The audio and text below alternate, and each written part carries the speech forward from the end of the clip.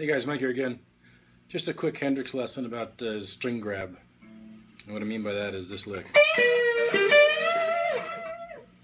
So what he's doing in that box position, the pentatonic, taking that 7th on the 15th fret on the B string, and muting with your first finger to keep any string buzz down, is bending the string up and grabbing the G string at the same fret on the way down.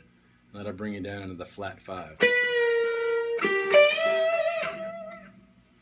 So the way Jimmy does it is, one of the ways he does it. And you can go anywhere you want from that. It's just bend it up, grab it, and pull the other one back down.